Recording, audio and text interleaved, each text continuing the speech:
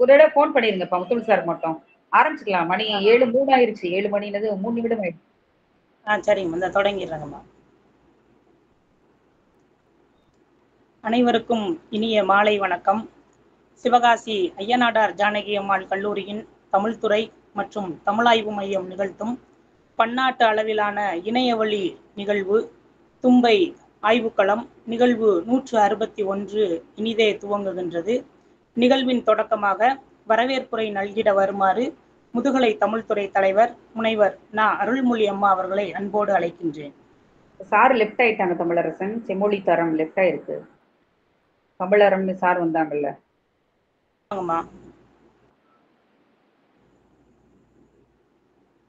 அனைவருக்கும் இனிய மாலை வணக்கம். ஐயனாடார் ஜானகி அம்மாள் கல்லூரி தமிழ்துறை மற்றும் தமிழாய்வு மையம் சார்பாக நிகழக்கூடிய தும்பை ஆய்வுக்களம் 161 இன்றைய நிகழ்வில் நம்மிடையே சிறப்பு விருந்தினராக செங்கல்பட்டு ராஜேஸ்வரி வேதாச்சலம் அரசினர் கலைக்கல்லூரியினுடைய முதுகலை தமிழாய்வு மையத்தினுடைய பேராசிரியர் துறை தலைவர் மதிப்பிற்கு மரியாதைக்குரிய முனைவர் சு. மாதவன் அவர்கள் வருகின்றிருக்கின்றார்கள். ஐயா அவர்கள் தமிழ்திணை வாழ்வியல் மலர்வித்த அற இலக்கியங்களும் காப்பியங்களும் என்ற தலைப்பிலே பேச வருகின்றிருக்கின்றார்கள். அன்னார் அவர்களை எங்கள் தமிழ்துறையின் சார்பாக பெரும் மகிழ்ச்சியோடு வருக வருக என வரவேற்று அமைகின்றோம். எங்கள் தமிழ்துறையினுடைய இளநிலை தமிழ்துறை தலைவராக இருக்கக்கூடிய முனைவர் சந்திரகுமார் அவர்களையும் இந்த நிகழ்வினை சிறப்பாக ஒருங்கிணைத்துக் கொண்டிருக்கக்கூடிய பேராசிரியர் முத்தமிழ் செல்வன் அவர்களையும் தமிழரசன் அவர்களையும் வரவேற்கின்றேன். எங்களுடைய தமிழ்துறை பேராசிரியர்கள், பிற நிறுவனங்களில் இருந்து வருகின்றிருக்கக்கூடிய பேராசிரியர்கள், ஆய்வாளர்கள் அத்துணை பெருமக்களையும் நாங்கள் பெருமகிழ்வோடு வரவேற்று அமைகின்றோம். நன்றி. நன்றி அம்மா. தொடர்ந்து சிறப்பு விருந்தினர் குறித்தான அறிமுக உரை ஆற்றிட வருமாறு முதுகலை தமிழ்துறை பேராசிரியர் முனைவர் சோ. முத்தமிழ் செல்வன் ஐயா அவர்களை அன்போடு அழைக்கின்றேன். அனைவருக்கும் இனிய மாலை வணக்கம். பன்னாட்டு அளவிலான தும்பை ஆய்வுக்களம் 161 திங்கள் வட்டத்தினுடைய தொடர்ச்சி இனிதே தொடங்கி இருக்கிறது. இது மாதந்தோறும் நிகழக்கூடிய ஒரு அற்புதமான நிகழ்வு. இந்த நிகழ்விற்கு அனுமதி நல்கிய நம்முடைய கல்லூரி தாளாளர் ஐயா அவர்களுக்கும் முதல்வர் பெருநகை அவர்களுக்கும் இந்த நிகழ்வை மிகச் சிறப்போடு நிகழ்த்துவதற்கு எங்களுக்கு ஆக்கம் ஊக்கம் தரக்கூடிய முதுகலை தமிழ்துறை தலைவர் அருள்மொழி அம்மா அவர்களுக்கும் இளநிலை தமிழ்துறை தலைவர் சந்திரகுமார் ஐயா அவர்களுக்கும் இனிய மாலை வணக்கத்தினை தெரிவித்து எங்களோடு பயணித்துக் கொண்டிருக்கக்கூடிய எங்களுடைய ஆசிரியர் பெருமக்கள், ஒருங்கிணைப்பு செய்து இருக்கக்கூடிய எங்களுடைய தமிழரசன் ஐயா அவர்கள் அத்துணை பேரையும் வணங்கி, இன்றைக்கு சிறப்பு விருந்தினர் உண்மையாகவே நீண்ட நாளாக அவரை அழைக்க வேண்டும் என்ற ஒரு மிகப்பெரிய தாகம் உண்டு. அவர் சிறப்பு சொன்னாலே அவருடைய அடையாளத்தை காண முடியும். ஆக இன்றைய சிறப்பு விருந்தினர் செம்மொழி விருதாளர். 2012 செம்மொழி விருது பெற்ற, குடியரசுத் தலைவர் விருது பெற்ற ஒரு மிகச்சிறந்த ஆளுமையாளர். இவரை பொறுத்தளவில் ஆவடையார் கோயில் வட்டத்தில் இருக்கக்கூடிய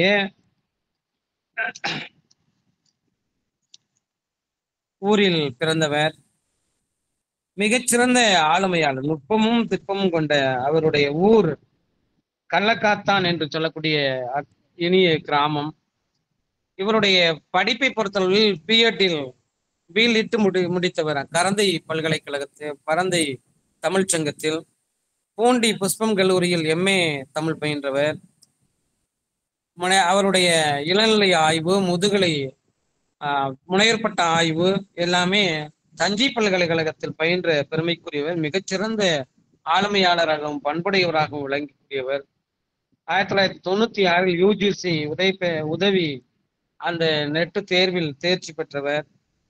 இவருடைய இளநிலை ஆய்வு தமிழ் அற இலக்கியங்களும் பௌத்தமும் என்ற தலைப்பிலும், முனையப்பட்ட ஆய்வு தமிழ் இலக்கிய அறங்களும் பௌத்த சமண அறங்களும் என்ற தத்துவ கோட்பாடுகளில் பண்ணி அவருடைய முனையற்பட்ட ஆய்வினை செய்த பெருமைக்குரியவர். தஞ்சை பல்கலைக்கழகத்தில் மிகச்சிறந்த ஆளுமையாளராக இருந்த சிறப்புக்குரியவர்.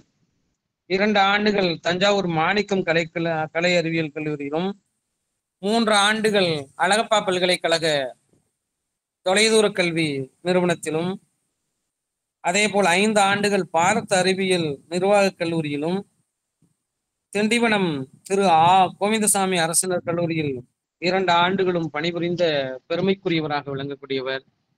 அதேபோல் நீண்ட காலம் மாமன்னர் புதுக்கோட்டை அரசு கல்லூரியில் பணிபுரிந்த சிறப்புக்குரியவர். அதுவும் தொடர்ச்சியாக அங்கே 15 ஆண்டுகள் பணியாற்றிய பெருமைக்குரியவர். 1922 முதல் முதுகலை தமிழாய்வுத்துறை தலைவர் பேராசிரியர் ராஜேஸ்வரி வேதாசலம் அரசினர் கலை அறிவியல் கல்லூரியில் தலைவராகவும் பேராசிரியராகவும் இருந்து அந்த கல்லூரியினுடைய சிறப்பினை மிக அற்புதமாக உலகுக்கு எடுத்துக்காட்டக்கூடிய பெருந்தகையாளர். ஆய்வு திட்ட பணி தமிழ் இலக்கியத்தில் ஆசிரியகம் என்று சொல்லக்கூடிய தலைப்பிலும், அதேபோல் யுஜிசி ஆராய்ச்சி விருது பெற்ற பெருமைக்குரியவர். தலை சிறந்த பல்வேறு விருதுகளை பெற்றவர். அவருடைய பயோடேட்டா என்று சொல்லக்கூடிய அந்த 36 பக்கம் அனுப்பிச்சிருக்காரு ஐயா அவர்கள். அது நிறைய நம்ம சொல்லணும், குறிப்பிடத்தக்க சிலதை மட்டும் சொல்கிறேன். பல்வேறு வானொலிகள், தொலைக்காட்சிகள், குறிப்பாக இளைய பாரத நிகழ்வு பலவற்றில் அவர் பங்கு பெற்ற பெருமைக்குரியவர். சன் தொலைக்காட்சி, ராஜ் தொலைக்காட்சியில் அகட விகடம் இப்படி பல்வேறு நிகழ்வுகளில் அவர் பங்கேற்றிருக்கிறார்.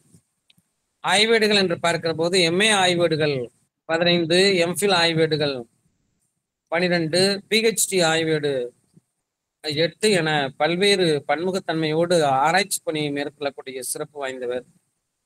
கொஞ்சம் பாடல்களும் கொஞ்சம் கவிதைகளும் என்ற தலைப்பில் ஒரு அற்புதமான நூலும், அதனைத் தொடர்ந்து 9 நூல்களுக்கு ஆசிரியராக விளங்கக்கூடியவர். பதிப்பு பணியில் பல நூல்களை கண்டவர்.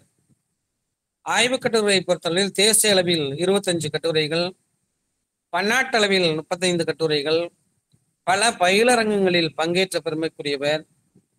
செம்மொழி கருத்தரங்குகள் பலவற்றில் பங்கேற்றவர். புத்தொழி பயிற்சி வகுப்புகளிலும், அதேபோல் 70க்கும் மேற்பட்ட நல்ல அருமையான சிறப்பு கருத்தரங்களிலும், அதேபோல் கூட்டங்களிலும் பங்கேற்ற பெருமைக்குரியவர். இவருடைய விருதுகள் எண்ணிலடங்கா. குறிப்பாக சிறந்த ஆய்வு கட்டுரை விருது, இளநிலை ஆய்வு விருது, சிறந்த எழுத்தாளர் விருது, சிறந்த படைப்பாளர் விருது, தமிழ் செம்மல் விருது, சாதனையாளர் விருது, சொல்வேந்தர் விருது என பல்வேறு விருதுகளை பெற்ற மிகச்சிறந்த ஆளுமையாளர். ஆக அத்தகையவர் முத்தாய்ப்பாக நான் ஏற்கனவே சொன்னது போல 2012 செம்மொழி விருது பெற்ற மிகச்சிறந்த ஆளுமையாளர். அவர் பல்வேறு சமூக பணிகளை செய்து வருகிறார். குறிப்பாக அவருடைய நிறுவன தலைவராக இருந்து செம்மொழி சிந்தனையாளர் பேரவை என்ற ஒரு அற்புதமான நிகழ்வை புதுக்கோட்டையில் தொடங்கி அதனை செம்மையாக செய்து வருகிறார். அத்தகைய பெருந்தகை அவர்கள் தான் இன்றைக்கு நம்மோடு பேச இருக்கிறார்கள். ஐயாவிடம் அணுகியவுடனேயே ஐயா நான் பேசுகிறேன் என்று அவருடைய சிறப்பு வாய்ந்த தலைப்பினையே கொடுத்திருக்கிறார். அதுவும் செம்மொழி அறிஞர் என்ற சிறப்புக்குரிய ஐயா அவர்கள். அவருடைய தலைப்பே வித்தியாசமான தலைப்பு. தமிழ் திணை வாழ்வியல் மலர்வித்த அற இலக்கியங்களும் காப்பிய இலக்கியங்களும் என்ற தலைப்பில் பேச இருக்கிறார். அத்தகைய பெருந்தகை அவர்களை அறிமுகப்படுத்துவதில் நான் மிகுந்த பெருமை கொள்கிறேன். அனைவருக்கும் நன்றி. நன்றி ஐயா. தொடர்ந்து குடியரசுத் தலைவரின் செம்மொழி இளந்தமிழ் அறிஞர் விருது பெற்ற பேராசிரியர், செங்கல்பட்டு ராஜேஸ்வரி வேதாச்சலம் அரசினர் கலைக்கல்லூரியின் முதுகலை தமிழாய்வுத்துறை தலைவர் முனைவர் சு. மாதவன் ஐயா அவர்களை தமிழ் திணை வாழ்வியல் மலர்வித்த அற இலக்கியங்களும் காப்பியங்களும் தலைப்பில் ஆய்வுரை வழங்கிட வருமாறு அன்போடு அழைக்கின்றேன்.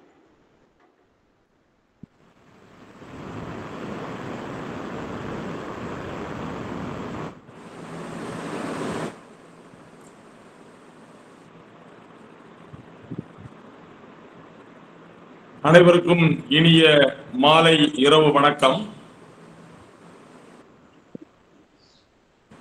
தேடிச் சோறு நிதம் தின்று பல சின்னஞ்சிறு கதைகள் பேசி வாடி துன்பம் மிக உழந்து பிறர் வாட பல செயல்கள் செய்து நரை கூடி கிடப்பருவம் எய்தி கொடுங்கூற்றுக்கு இறையன பின்மாயும் பல வேடிக்கை மனிதரை போல் நானும் வீழ்வேன் என நினைத்தாயோ, நானும் வீழ்வேன் என நினைத்தாயோ. பாரதி. போற்றுதலுக்கும் வரலாற்று சிறப்புக்கும் உரிய சிவகாசி பட்டாசு தீபாவளி நேரத்தில் வெடிக்க இருக்கிற நேரத்தில் தமிழ் பட்டாசு கொளுத்தி கொண்டாடி கொண்டிருக்கிற ஐயனாடார் ஜானகி அம்மாள் கல்லூரியில் மாதந்தோறும் ஒரு நிகழ்வு என்கிற அடிப்படையில் தமிழ்துறையும் தமிழாய்வு மையமும் நடத்துகின்ற பன்னாட்டு அளவிலான இணையவழி நிகழ்வு. இந்த நிகழ்வின் பெயர் தும்பை ஆய்வுக்களம் என்று வைத்திருக்கிற அந்த சிறப்பு. இந்த தும்பை ஆய்வுக்களத்தில் 161வது களத்தில் நான் இறக்கி விடப்பட்டிருக்கிறேன். உண்மையிலேயே இணையவழி இந்த கருத்தரங்க முயற்சிகள், இது போன்ற வாய்ப்புகள் கொரோனா காலத்திற்கு பிறகு நமக்கு வாய்த்தது. உண்மையிலேயே இது கொரோனா கொடுத்த கொடை என்றுதான் சொல்ல வேண்டும். வளாகங்களிலும் அரங்கங்களிலும் மட்டுமே பகிர்வு, அறிவு பகிர்வு, சிந்தனை பகிர்வு, செயலாக்க துணிவு என்று இருந்த இந்த நம்முடைய வாழ்வியலை உலகத்தின் எந்த மூலை முடுக்கிலும் இணைவிக்கலாம் என்கிற ஒரு வாய்ப்பை வழங்கி இருக்கிற இந்த இணையவழி கருத்தரங்கத்தில் நிகழ்வில் தமிழ்திணை வாழ்வியல் மலர்வித்த அற இலக்கியங்களும் காப்பியங்களும் என்கிற தலைப்பில் உரையாற்றுவதற்கான அரும்பெரும் வாய்ப்பை பெற்றமைக்காக உண்மையிலேயே நெஞ்சம் பூரிக்கிறேன். ஆனால் இந்த நிகழ்வு தொடங்கி அறிமுகத்தோடு ஏறத்தாழ 7:16 ஆகிவிட்டது.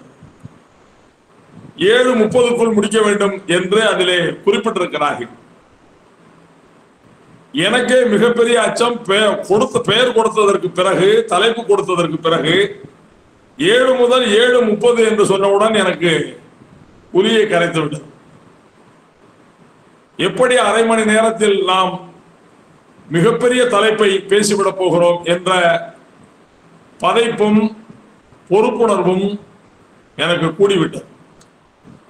ஆனாலும் இந்த தலைப்பின் ஊடாக எந்தெந்த புள்ளிகளில், எந்தெந்த சிந்தனை புள்ளிகளில் நாம் இவற்றை புரிந்து கொள்ள வேண்டும் என்பதை முன்வைக்கலாம் என்பதுதான் இந்த நேரத்திற்கான வாய்ப்பாக அமையும் என்பதை நாம் எல்லோரும் அறிவோம் என்பதை மனதில் கொண்டு இந்த உரையினை நான் தொடங்குகிறேன். இந்த அருமையானது ஒரு நிகழ்விற்கு தொடர்ந்து தலைமை தாங்கிக் கொண்டு ஐயனாடார் ஜானகி அம்மாள் என்ற இந்த கல்லூரியை 1963 நடத்தி வருகிற மரபை சார்ந்த தாளாளர் அருமைக்குரிய திருவாளர் கி அபிரூபன் அவர்களே, முதல்வர் போற்றுதலுக்குரிய முனைவர் சி அசோக் அவர்களே, தமிழ்துறை தலைவர்களாக திகழ்கின்ற முனைவர் ந அருள்மொழி, முனைவர் ந சந்திரகுமார் அவர்களே, இந்த நிகழ்வை இத்துணை காலம், இன்னும் நெடிய காலம் எடுத்துச் செல்ல இருக்கிற இணைய வழியில் தமிழ் பரப்பலில், தமிழ் சிந்தனை பரவலில் பெரும்பங்காற்றி வருகிற, என்னை போன்றவே செம்மொழி விருதை பெற்றிருக்கக்கூடிய அருமைக்குரிய பேராசிரியர் ஒருங்கிணைப்பாளர் முனைவர் சோ முத்தமிழ்ச்செல்வன் அவர்களே, இன்னொரு ஒருங்கிணைப்பாளராக திகழ்கிற திரு உ சா ஏ தமிழரசன் அவர்களே, பன்னாட்டு ஒருங்கிணைப்பாளர்களாக திகழ்கின்ற முனைவர் ரத்ன வெங்கடேசன் சிங்கப்பூர் அவர்களே, மதுரையை சார்ந்த முனைவர் பா பனிமலர் அவர்களே, நியூசிலாந்தை சார்ந்த முனைவர் இலக்குவன் சொக்கலிங்கம் அவர்களே, தேனியை சார்ந்த முனைவர் மா தேவகி அவர்களே, எல்லோருக்கும் மேலாக இந்த நிகழ்வை வலிவும் பொலிவுமாக மாற்றுகிற பேரன்புக்குரிய மாணவ ஒருங்கிணைப்பாளர்கள் செல்வன் ஜி ஜெனித்குமார் முனைவர் பட்ட ஆய்வாளர் அவர்களே,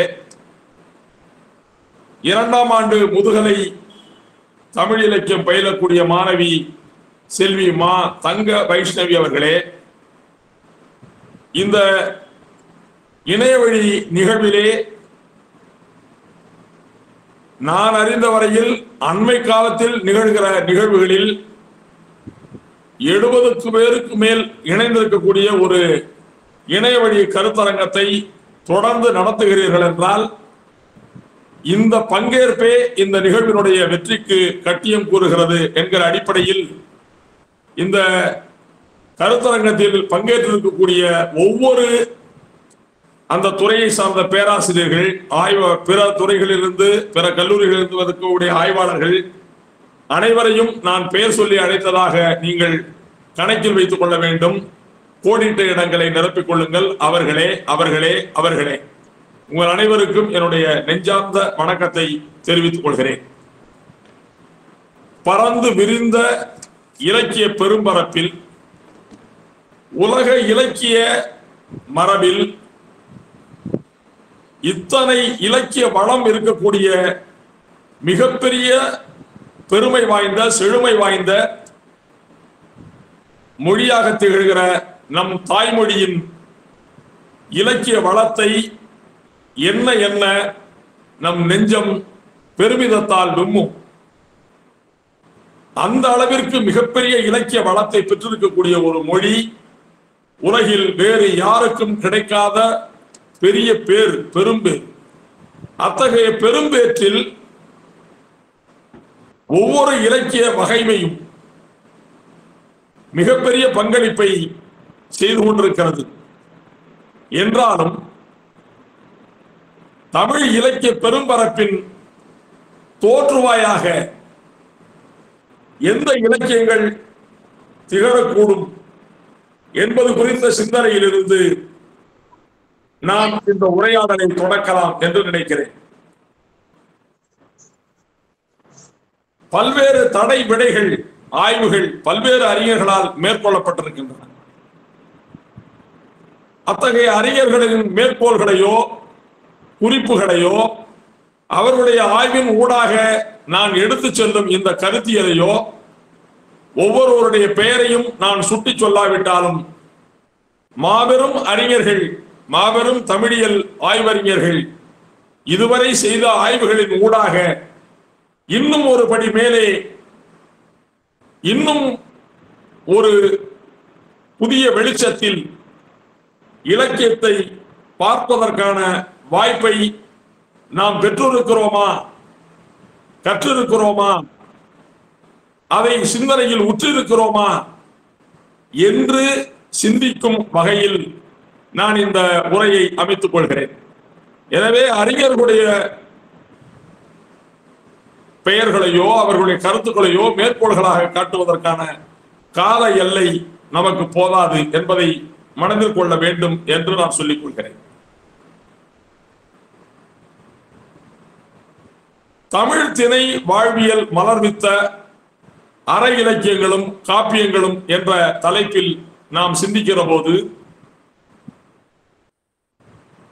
தமிழ் இலக்கிய மரபில் முதலில் கிடைத்திருக்கிற இலக்கியங்கள் சங்க இலக்கியங்கள் என்பவை நாம் என்கிற செய்தியை நாம் அனைவரும் அறிவோம். அந்த சங்க இலக்கியங்களை நீண்ட நெடிய காலமாக எந்த இலக்கிய வரலாற்றை தொட்டாலும், எந்த இலக்கிய சங்க இலக்கிய ஆய்வு நூலை தொட்டாலும் பாட்டும் தொகையும் என்று குறிக்கிற மரபை நாம் பெற்றிருக்கிறோம்.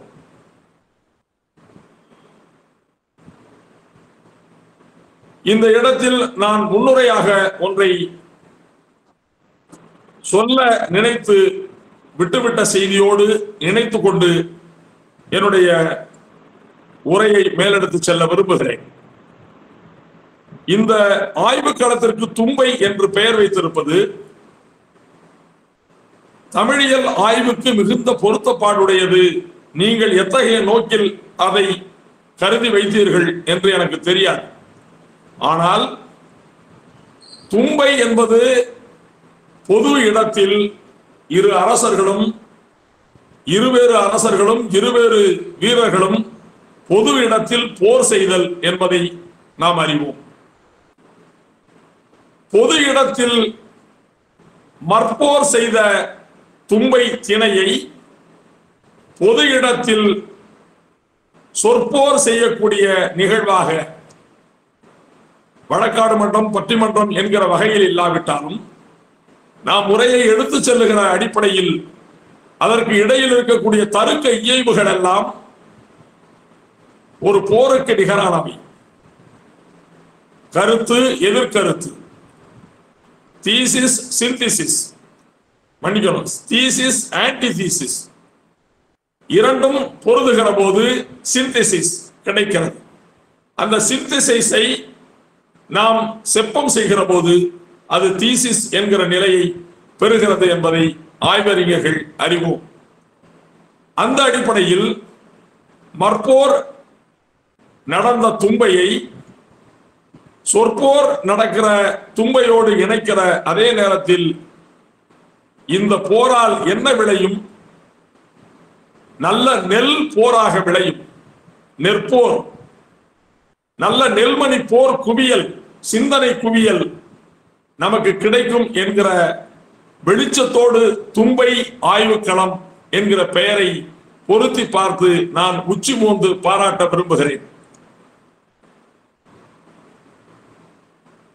தொடங்கிய இடத்திற்கு மீண்டும் வருகிறேன். பாட்டும் தொகையும் என்று சொல்லுகிற மரபை நீண்ட நெடிய காலமாக நாம் வைத்திருக்கிறோம். பாட்டும் தொகையும் என்று சொல்வது சரியா என்பது குறித்து நாம் சிந்திக்க வேண்டும். பாட்டு என்றால் 10 பாட்டு, தொகை என்றால் 8 தொகை என்பதை நாம் அறிவோம். சங்க இலக்கிய பணுவல்களில் முதலிலே குறிப்பிடத்தக்கவை, முதலிலே அடைக்கத்தக்கவை பாட்டா தொகையா என்பது குறித்து நாம் சிந்திக்க வேண்டும். எது முதலில் தோன்றி இருக்கக்கூடும்? ஒரு இலக்கியத்தில் ஒரு குழந்தை வளர்வது போலத்தான் இலக்கியம்.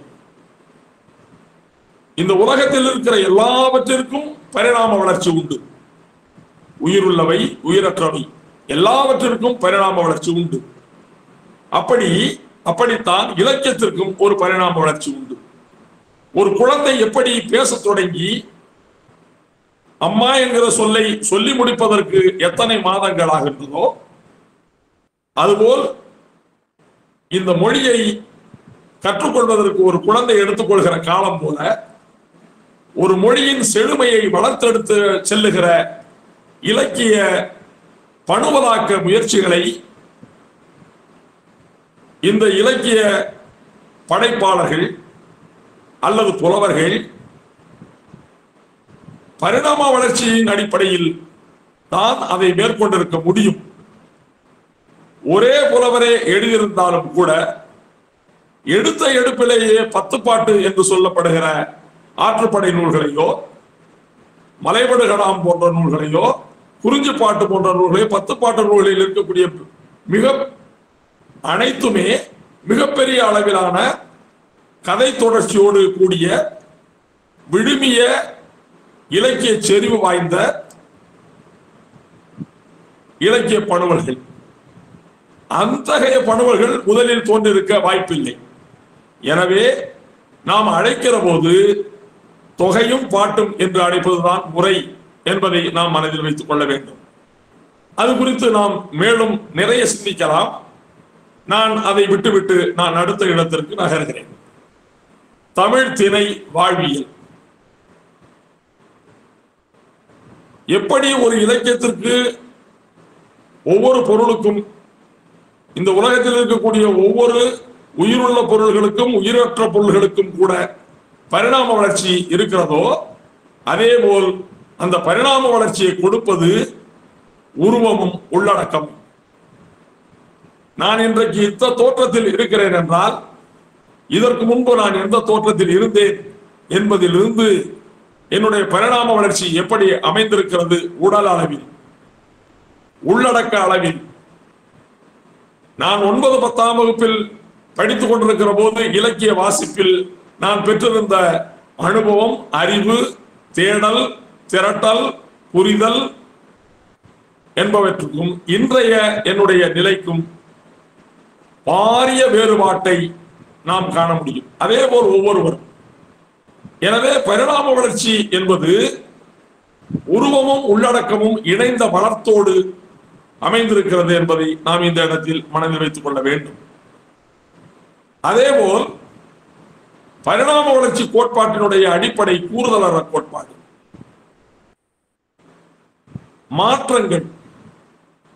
மாற்றங்கள் ஏற்றங்களை தருகிறதா, படிநிலை வளர்ச்சி. இந்த அடிப்படைகளை நாம் மனதில் வைத்துக் கொண்டு இலக்கிய வளர்ச்சியை, இலக்கிய போக்கை, இலக்கிய கருத்தியல் ஆக்க மாற்றங்களை புரிந்து கொள்ள வேண்டும் என்பதை மனதில் வைத்துக் கொண்டு இந்த தலைப்பை நாம் அணுக வேண்டும். ஏறத்தாழ தொடங்கி முகப்பை சொல்லுகிற நேரத்திலேயே நீங்கள் குறிப்பிட்டிருக்கிற நேரம் கிட்டத்தட்ட வந்துவிட்ட நிலை வந்துவிட்டது என்பதை மனதில் வைத்துக் கொண்டு விரைவாக நான் அவற்றின் கூறுகளை இங்கே சொல்லிவிட விரும்புகிறேன். திணை என்று சொல்லப்படும் நமக்கு முதலில் நினைவுக்கு வருவது ஐந்திணை: குறிஞ்சி, முல்லை, மருதம், நெய்தல், பாலை. அதேபோல் திணை என்று சொல்லவுடன் நமக்கு நினைவுக்கு வருவது அல்லது நினைவில் மீட்டுக் கொள்ள வேண்டும் என்றால் புறத்திணைகள். குறிஞ்சி திணை உள்ளிட்ட அந்த ஐந்திணை, எழுதிணை என்று சொல்லப்பட்டிருக்கிற இணைக்கப்பட்டிருக்கிற கைக்கிளை பெருந்திணை உட்பட இவையெல்லாம் தனிமனித வாழ்வியலை அடிப்படையாக கொண்டவை. புறத்திணை என்று சொல்லப்பட்டிருப்பவை எல்லாம் சமூக வாழ்வியலை அடிப்படையாக கொண்டவை. தனிமனித வாழ்வியலும் சமூக வாழ்வியலும் இரு வேறுபட்ட தன்மையில் இருவேறு தளங்களில் இயங்குவது இல்லை. புறத்திணை வாழ்வியலில் ஈடுபட்ட வீரர்கள் தான், புறத்திணை வாழ்வியலில் ஈடுபட்ட அரசர்கள் தான், புறத்திணை வாழ்வியலில் ஈடுபட்ட வள்ளல்கள் தான், புறத்திணை வாழ்வியலில் ஈடுபட்ட பொதுமக்கள் தான் அகத்திணை வாழ்வியலையும் மேற்கொண்டிருக்கிறார்கள் என்கிற அடிப்படை புரிதலோடு நாம் திணை வாழ்வியலை அணுக வேண்டும். எனவே அகத்திணை என்று சொல்லுகிற போது ஐந்திணை, புறத்திணை என்று சொல்லுகிற போது எழுதிணை.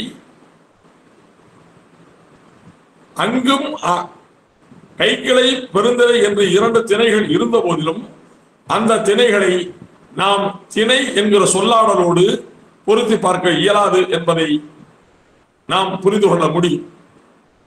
அதேபோல் இன்னொரு திணை என்கிற சொல் நம் வழக்கில் உண்டு: உயர்திணை, அகிரிணை. ஆக திணை என்று சொல்லுகிற சொல்லிற்கு என்னென்ன பொருள்கள் எல்லாம் வருகின்றன என்று பார்த்தால், திணை என்கிற சொல்லிற்கு நிலம் என்று ஒரு பொருள் இருக்கிறது. திணை என்கிற சொல்லிற்கு ஒழுக்கம் என்று ஒரு பொருள் வருகிறது. திணை என்ற சொல்லிற்கு மக்கள் என்று ஒரு பொருள் வருகிறது. எனவே உயர்திணையாகிய மக்கள் ஐந்திணையாகிய நிலங்களில் வாழ்கிற ஒழுக்கங்களுக்கு பெயர் திணை வாழ்வியல் என்று புரிந்து கொள்ள வேண்டும். இந்த திணை வாழ்வியலை மலர்விப்பவை எது என்று கேட்டால் அந்தந்த திணைகளின் உற்பத்தி உறவு முறைகள் தான். இதை மார்க்சிய அறிஞர்கள், சமூக இயங்கியல் ஆய்வாளர்கள், கலாநிதி கைலாசபதி, கார்த்திகேசு சிவத்தம்பி, கோ கேசவன் போன்ற மாபெரும் அறிஞர்கள் இது குறித்து மிகப்பெரிய நுட்பமான ஆய்வுகளை மேற்கொண்டிருக்கிறார்கள். திணை கோட்பாட்டின் சமூக அடிப்படைகள் என்கிற அரும்பெரும் கட்டுரையில் கார்த்திகேசு சிவத்தம்பி அவர்கள் மிக சிறப்பான ஆய்வு ஒளிகளை, சுடர்களை, விளக்குகளை ஏற்றி வைத்திருக்கிறார்கள். இந்த நோக்கு நிலையோடு நாம் இந்த தலைப்பை நோக்குகிற போது ஐந்திணையிலிருந்து அரை இலக்கியங்கள் எவ்வாறு மாறுகின்றன, எவ்வாறு இலக்கிய இடப்பெயர்வு, இலக்கிய பொருள் பெயர்வு, இலக்கிய படைப்பாக்க வகைமை பெயர்வு நடக்கிறது என்பதை நாம் இங்கு சிந்திக்க முடியும். அப்படி நாம் சிந்திக்கிற போது குறிஞ்சி, முல்லை, மருதம், நெய்தல், பாலை என்று சொல்லப்படுகிற இந்த 5 திணைகளில் ஒவ்வொரு திணையிலும் இருக்கக்கூடிய முதற்பொருள், கருப்பொருள், உரிப்பொருள் என்று சொல்லக்கூடியவை. முதற்பொருள் என்று சொல்லுகிற போது நிலமும் பொழுதும் என்று சொல்லுகிறோம். இந்த உலகத்தில் இலக்கிய வகைமைகளில், உலக இலக்கிய மரபுகளில் முதற்பொருள் என்கிற வகைப்பாட்டை வகுத்து கொண்டு இலக்கியம் படைத்தார்களா, அல்லது படைக்கப்பட்ட இலக்கியத்திற்கு வகைப்பாடு உருவாகியதா என்று அறுதியிட்டு சொல்ல இயலாத வண்ணம் அந்த இலக்கிய பணுவலாக்க பொதுமை பண்பை நம்முடைய சங்க இலக்கிய மரபு பெற்றிருக்கிறது.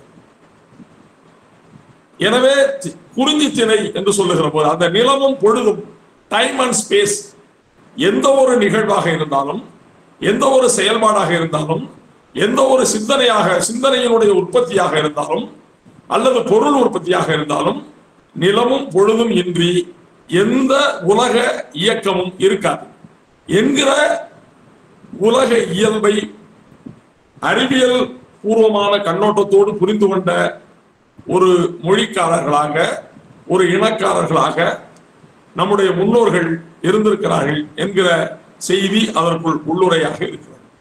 எனவே நிலம், பொழுது முதற்பொருள். கருப்பொருள் என்று சொல்லப்படுபவை தெய்வம், உணவே, மாமரம், புட்பறை, செய்தி, யாழின் பகுதியோடு தொகையே அவ்வகை பிறவும் என்பது மிக முக்கியமான குறிப்பு. அந்த பிறவும் என்கிற மிக முக்கியமான குறிப்பை வைத்துக் கொண்டதான் அகப்பொருள் விளக்கத்திலும் புறப்பொருள் என்பாமறையிலும் கூடுதலான கருப்பொருள்களை, கூடுதலான துறைகளை பின்னர் உருவாக்கி கொண்டார்கள் என்கிற புரிதலை நாம் கொள்ள வேண்டும். சங்க இலக்கியத்தை காண்கிற போது புறப்பொருள் என்பாமறை கண்கொண்டோ அகப்பொருள் விளக்கத்தின் கண்கொண்டோ நாம் காணக்கூடாது, நோக்கக்கூடாது என்கிற புரிதலை மனதில் வைத்துக் கொண்டு ஏறத்தாழ தொல்காப்பியத்தினுடைய வரையறையை வைத்துக் கொண்டு நோக்குகிற போது அந்த நோக்கிலே தொல்காப்பியத்திலிருந்து இணக்கமான, தொல்காப்பியத்திற்கு இசைவான பகுதிகள் மிகுதியாகவும் விடுபாடோடோ முரண்பாடோடு இருக்கக்கூடிய பகுதிகள் மிக குறைவாகவும் இருக்கிற பாங்கை நாம் காண முடியும். அந்த பின்னணியில் கருப்பொருள் என்று சொல்லுகிற அந்த கருப்பொருள்களில் 3 வகையான பாகுபாடுகள் இருக்கின்றன. 1 உயிர் உள்ளன, 2 உயிர் அல்லன, 3 உருவாக்கப்படுவன என்கிற 3 வகைப்பாடு அவற்றுக்குள்ள இருக்கின்றன. இந்த வகைப்பாட்டை இதுவரையிலான அறிஞர்களின் ஆய்வுகளின் ஊடாக இந்த 3 வகைப்பாட்டை நான் என்னுடைய ஆய்வில் வரையறுத்தேன் என்பதை நான் இந்த இடத்தில் சொல்லிக்கொள்ள விரும்புகிறேன். ஏனென்றால் பொத்தாம் பொதுவாக கருத்துக்களை பேசிக்கொண்டு போகிற போது ஒருவேளை திரட்டிய கருத்தைத்தான் நான் பேசுகிறேன் என்கிற புரிதல் வந்துவிடக் கூடாது என்பதற்காகவும் இந்த ஆய்வின் மூலமாக என்னுடைய பங்களிப்பு என்னவாக இருக்கிறது என்பதை சுட்டுவதற்காகவும் நான் இதை சொல்ல விடைகிறேன், சொல்ல வேண்டி உள்ளது என்பதை பணிவோடு நீங்கள் புரிந்து கொள்ள வேண்டும், கனிவோடு ஏற்றுக்கொள்ள வேண்டும் என்றால் விவாதத்திற்குரியதாக ஆய்வு இருக்கும் என்பதையும் நீங்கள் மனதில் வைத்துக் கொள்ள வேண்டும். எனவே அதிலே தொழில் என்று வருகிற கருப்பொருளிலே வருகிற தொழில் என்பதுதான் முதற்பொருள் கருப்பொருளோடு இயைவுடையதாக இருக்கிறது என்பதை நாம் மனதில் வைத்துக் கொள்ள வேண்டும். ஒவ்வொரு திணைக்கும் முதற்பொருள் கருப்பொருள், முதற்பொருளிலே இருக்கக்கூடிய நிலமும் பொழுதையும், கருப்பொருளிலே இருக்கக்கூடிய தொழிலையும், கருப்பொருளிலே உருவாக்கப்படுகிற பொருள்களையும் உயிருள்ள பொருள்களையும் உயிரற்ற பொருள்களையும் பின்னணியாக கொண்ட திணை வாழ்வியலையும் ஒருங்கிணைத்து பார்க்கிற போதுதான் சங்க இலக்கியத்தின் இலக்கிய படைப்பாக்க பின்புலம், இலக்கிய படைப்பாக்க அழகியலை நாம் புரிந்து கொள்ள முடியும் என்பதையும் நான் இந்த இடத்தில் நினைவுபடுத்த சுட்டிக்காட்ட விரும்புகிறேன். அதே நேரத்தில் ஒவ்வொரு திணையிலும் முதற் பொருள், கருப்பொருள், உரிப்பொருள் என்பது போல மூன்றாவதாக இடம்பெறுவது உரிப்பொருள். முதற் பொருள் என்று சொல்லுகிற நிலமும் பொழுதும் கருப்பொருள்களை உற்பத்தி செய்கின்றன.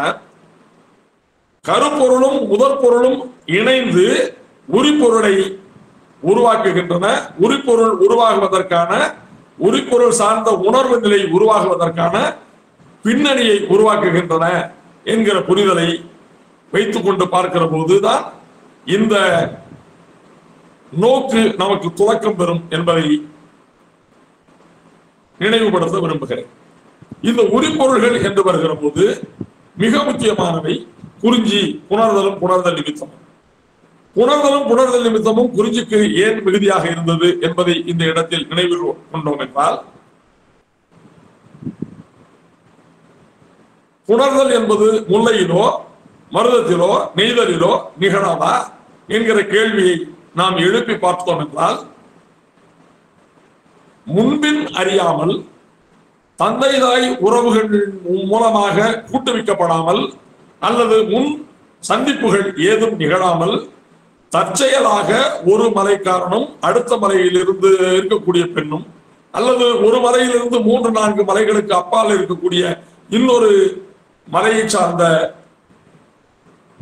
திணை வாழ்வியல் பெற்றிருக்கக்கூடிய அந்த மக்களும் தலைவியும் தலைவனும் இயற்கையாக எதிர்பட்டு சந்திப்பதற்கான வாய்ப்புகளை குறிஞ்சி திணை பெற்றிருக்கிறது என்கிற அடிப்படையில் புணர்தலும் புணர்தல் நிமித்தமும் இந்த திணைக்கு கூடுதலான பொருளாக இருக்கிறது. அந்த அடிப்படையில் தான் யாயும் யாயும் யாராகியரோ எந்தையும் நுந்தையும் எம்முறை கேளு என்கிற கோட்பாட்டை அல்லது என்கிற வாழ்வியல் இயல்பை, வாழ்வியல் இயற்கையை, மனித இயற்கையை, இன்னும் சொன்னால் மனித இயற்கையை, அது குறிப்பாக ஒரு இனத்திற்கென்றோ அல்லது ஒரு மொழியை சார்ந்தவர்களுக்கென்றோ இன்னும் இருக்கக்கூடிய நாம் வைத்திருக்கக்கூடிய பல்வேறு பிரிவு சடக்குகளுக்கோ உட்படாத உணர்வு காதல் உணர்வு என்பதனால் இயற்கையாக எதிர்பட்டு சந்திக்கிற பின்னணியும் பின்புலமும் வாய்ப்பும் குறிஞ்சி திணைக்கு கூடுதலாக இருக்கிறது என்பதால் புணர்தலும் புணர்தல் நிமித்தம். முல்லை திணை பிரிதலும் பிரிதல் நிமித்தம். பிரிதலும் மன்னிக்கணும், முல்லை திணை இருத்தலும் இருத்தல் நிமித்தம். ஆற்றி இருத்தலும் ஆற்றி இருத்தல், காத்திருத்தலும் காத்திருத்தல் தொடர்பான நிகழ்வுகள் முல்லை திணை வாழ்வியல். அதற்கும் அங்கு இருக்கக்கூடிய தொழிலுக்கும் தொடர்பு இருக்கிறது.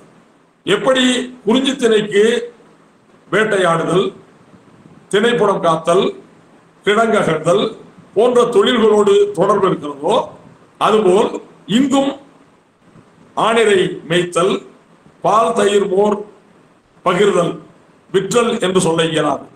ஏனென்றால் பண்டமாற்று முறை தொடக்க நிலையில் குறிஞ்சி திணைக்கும் முல்லை திணைக்குமான இடையில் தான் முதல் பண்ட பரிவர்த்தனை நிகழ்ந்திருக்கிறது. மருதத்திணை உருவாக்கம் என்பது பின்னர் நாம் யோசிக்க வேண்டிய ஒரு செய்தி. எனவே இருத்தலும் இருத்தல் நிமித்தமும் என்பது ஆணிரைகளை மேய்க்க சென்ற தலைவனுக்காக முல்லை திணை தலைவி காத்திருக்கிற ஒரு சூழல். அப்படி காத்திருக்கிற சூழலில் தான் முதலில் பெண் தான் வேளாண்மையை கண்டறிகிறாள் என்கிற ஆய்வை, குறிப்பை, உலகளாவிய உண்மையை ராகுல சாங்கத்தியாயன் போன்ற அறிஞர்கள் வால்கா முதல் கங்கை வரை, சிந்து முதல் கங்கை வரை, மனித சமுதாயம் போன்ற நூல்களிலும் இன்னும் மானிடவியல் ஆய்வுகளிலும் இன்றைக்கு பேராசிரியர் பக்தவச்சல பாரதி இது போன்ற நுட்பமான கருத்துக்களை, ஆய்வை மிக விரிவாக மேற்கொண்டிருக்கிறார் என்பதையும் நாம் இந்த இடத்தில் எண்ணி பார்க்க முடியும். எனவே அங்கு முதலில் முல்லைத்திரையில் தான் வேளாண்மையை கண்டுபிடிப்பதற்கான பின்புல சூழல் உருவாகி இருக்கிறது.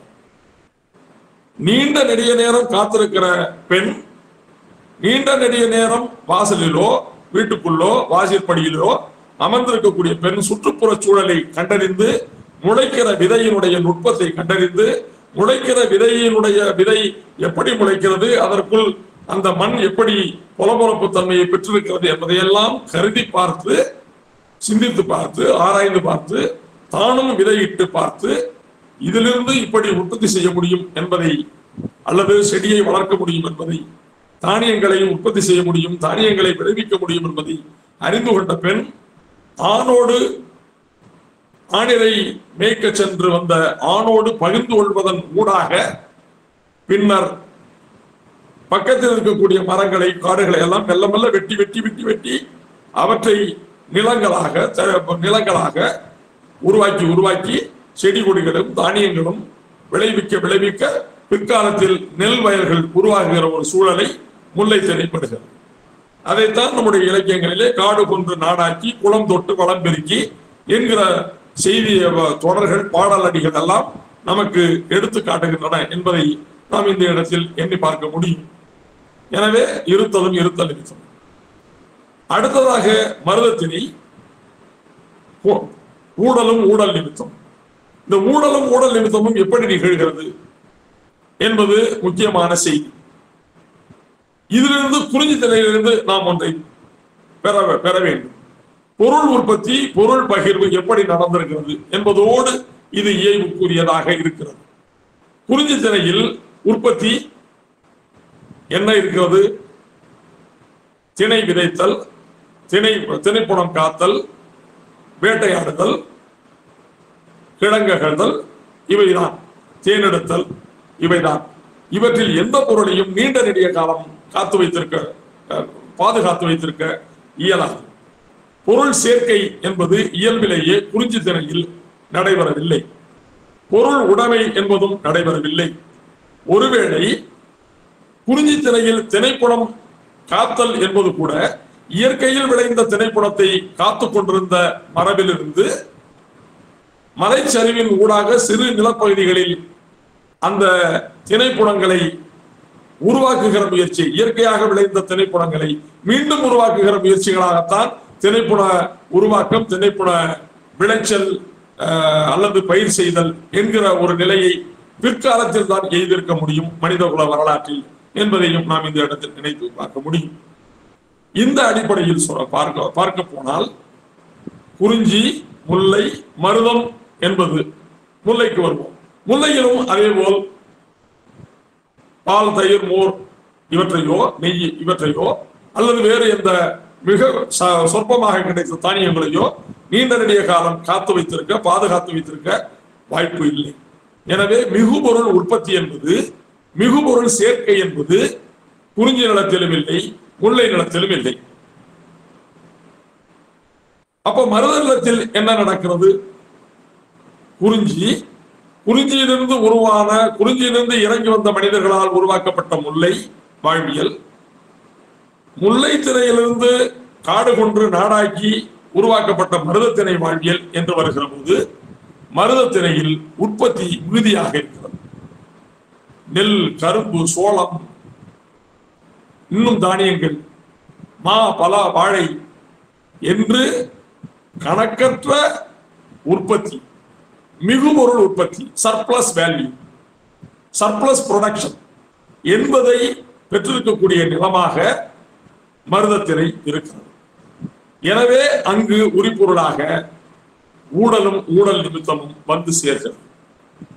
ஊடல் என்றால் என்ன? சிறு கோபம், பிடி, துணி, பிணக்கு, ஊடல் என்று சொல்லுகிறோம். ஊடல் என்றால் சிறு கோபம். ஏன் ஒரு தலைவி சிறு கோபப்பட வேண்டும்? சிறிதாகத்தான் அவளால் கோபப்பட முடியும். கோபம் என்றால் அது பொய்க்கோபம் என்றும் ஒரு பொருள் சொல்கிறார்கள். எனவே சிறு கோபமோ பொய்க்கோபமோ மிகுதியாக கோபப்பட்டு தலைவனோடு வாக்குவாதத்தையோ முரணையோ கோபத்தையோ வார்த்தைகளையோ ஒரு பெண்ணால் கொட்ட இயலாத ஒரு வாழ்வியல் சூழலில் மருதத்திணை பெண்கள் இருந்திருக்கிறார்கள் என்பது தெரிகிறது. எனவே அங்கு மிகுபொருள் உற்பத்தியால் இருக்கக்கூடிய சூழ்நிலையால் அந்த பொருள்களை பக்கத்தில் இருக்கக்கூடிய முல்லைத்திணையில் வாழக்கூடிய மக்களுக்கோ குறிஞ்சி நில மக்களுக்கோ தொடக்க காலத்தில் பண்ட பரிவர்த்தனை, பொருள் பரிவர்த்தனை, பண்டமாற்று முறை செய்து கொண்டிருந்த சமூகம் அதற்கு பின்னர் உருவாகிய மருத நிலத்தில் மீன்பிடித்தல், மருத நிலத்தில் மீன்பிடித்தல் உள்ளிட்ட வாழ்வியல் கற்றுக்கொண்ட மக்கள் மருதத்தினை வளர்ந்து வளர்ந்து செல்ல செல்ல இறங்கி செல்ல குறிஞ்சியிலிருந்து முல்லைக்கு, முல்லையிலிருந்து மருதத்திற்கு, மருதத்திலிருந்து நெய்தலுக்கு என்று போகிற போது அங்கு மருதத்திணையில் அறிந்து கொண்ட அந்த தொழில்களை, மீன்பிடி தொழில் உட்பட்ட தொழில்களை நெய்தலில் பிற்காலத்தில் செய்ய தொடங்குகிறார்கள். அங்கும் இந்த ஊழலும் ஊழல் நிமித்தமும் என்கிற பண்பு நெய்தல் திணையிலும் இருப்பதை நாம் சங்க இலக்கியங்களில் காண முடிகிறது என்பதை நினைவில் கொள்ள வேண்டும். அப்போ ஊழலும் ஊழல் நிமித்தமும் எதன் பொருட்டு வருகிறது என்றால், பண்ட பொருள்களை பண்ட பரிவர்த்தனை செய்ய போகியோ பிற்காலத்தில் அது வணிகமாக மாறுகிற போது மிகுபொருளாக ஏற்று செல்லுகிற தலைவன் அல்லது நில உடைமைக்காரன் அல்லது மிராசுதார் அவர்கள் பக்கத்தில் இருக்கக்கூடிய ஊர்களுக்கு, அது நெய்தல் ஊராக இருக்கலாம், முல்லை ஊராக இருக்கலாம், அல்லது மருதத்திணையிலேயே இருக்கக்கூடிய எல்லை பகுதியில் இருக்கக்கூடிய வேறு நகரமயம் என்கிற ஒரு பண்பை பெற்றிருக்கக்கூடிய பகுதியாக இருக்கலாம், எங்கோ ஓரிடத்திற்கு இந்த பண்ட பொருள்களை ஏற்று செல்லுகிற போது நீண்ட நெடிய காலம், குறைந்த அளவிற்கு மாத கணக்கு என்று போகிற போது அவர்கள் ஒரு நகரம் சார்ந்த ஒரு பகுதியில் பண்டங்களை விற்கிற ஒரு பகுதியில் வார கணக்கிலோ மாத கணக்கிலோ தங்குவதற்கும் பயணப்படுவதற்குமான காலச்சூழல் ஏற்படுகிற போது அந்த காலகட்டத்தில் மிகுபொருள் கைகளில் இருப்பதால் ஒழுக்கக்கேடுகளை விளைவித்துக் கொள்ளுகிற வாழ்க்கை முறையை குறிஞ்சி மருதத்திணை தலைவர்கள் பெற்றிருக்கிறார்கள் என்பது புரிவிடுகிறது.